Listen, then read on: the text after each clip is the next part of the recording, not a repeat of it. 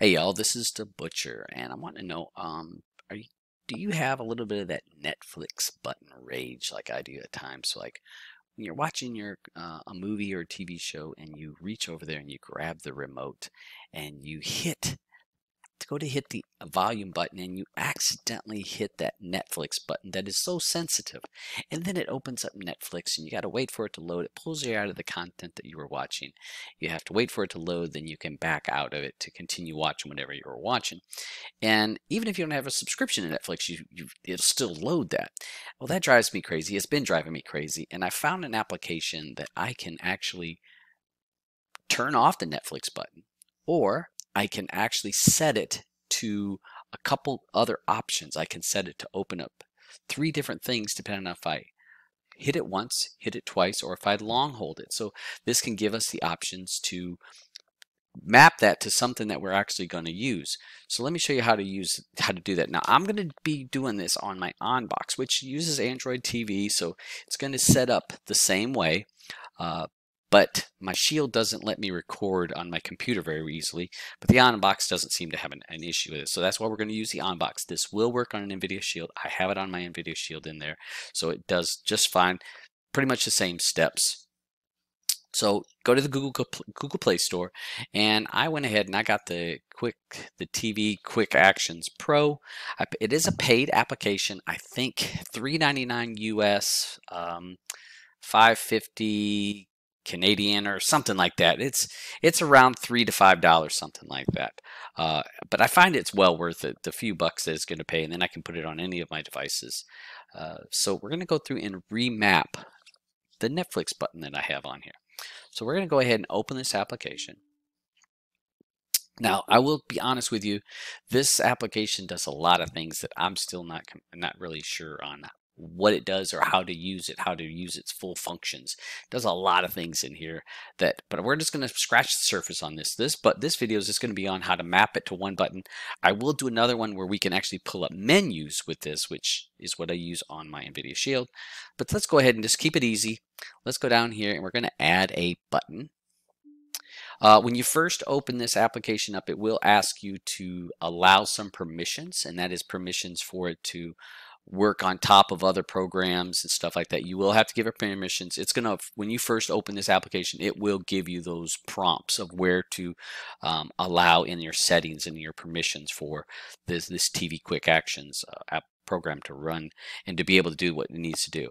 So the first thing that pops up is this little thing window here pops up when I hit the button. Now I am going to just hit the Netflix button on my remote. So now you see with the on box, it is actually button number 4. The NVIDIA Shield, I think it's a different number. It's called something else, but don't worry about that. When you hit that button, it's going to know what button you're hitting. So disregard if you're doing this on the NVIDIA Shield. It most likely is not called button number 4. So what I'm going to do is change this button action to usual action, and this gives me the option of a single press, double press, or long press. Now I could go in here, and if I hit the single press, I can tell it to do nothing. Oops. So I'm going to tell it on the single click, do nothing. Okay, so I want it to do nothing when I accidentally hit it one time. So the next thing is down here for double press. So when I double press it, it's going to open up an application. So I'm going to hit the double press. And let's say I just wanted to open up Crave. So we're going to have it open up Crave on the double click, and then it's going to ask what does it want me to do on the long press. I'm going to choose another application, and we're just going to say I wanted to open up Disney.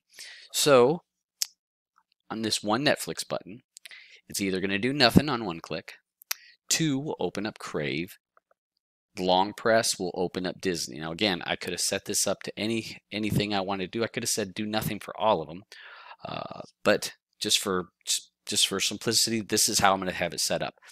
Now down here at the label, I usually like to label it just so that if I make a lot of program, if I do a lot of these setups, that I know what button I have made this for. I set it up. So I'm just going to say Netflix. Okay, so I'm going to get that easy. Boom. All right, back out. So you can see right here, Netflix button for the usual action, which is the one click, will do nothing. So I'm going to back out. Let's get back to the home screen. So we're back at the home screen. I'm going to hit it one time. Nothing happens. Hit it one more time. Nothing happens. So we've basically disabled the button for a single click. If I double click it, now it's going to open up Crave. All right, and then the long hold, I'm going to long hold it. And this would have been Disney? Yeah. So now it opens up Disney. So we can set this up to do just about anything we want. Since the problem when you go into some of those applications, do you really want to go? So we can set that up with just, you see how long it took me to set that up. If you're on a Shield, you can set that button up and do the same thing I did. It will not be called button number 4. I can't remember what it was called, but it's something different.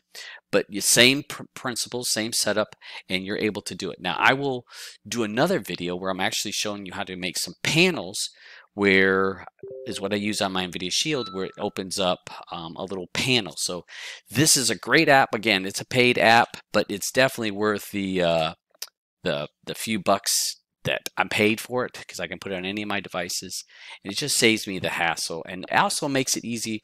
One click, it actually opens up the application I want it to open. If I double click, boom, it's opened up the thing I want. So hope that helps you guys, and I'll see you guys on the next video.